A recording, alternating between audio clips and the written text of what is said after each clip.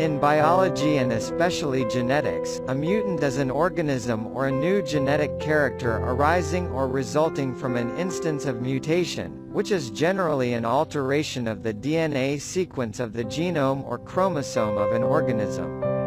The term mutant is also applied to a virus with an alteration in its nucleotide sequence whose genome is RNA, rather than DNA.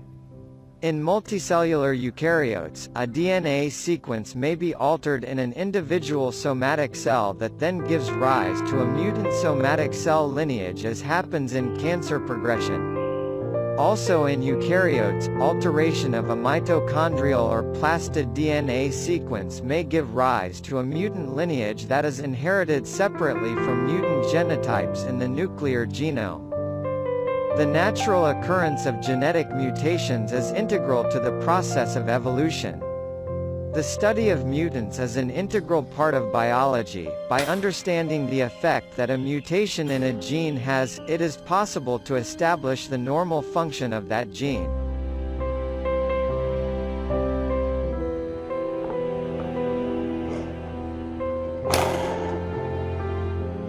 Mutations are distinctly different from epigenetic alterations, although they share some common features.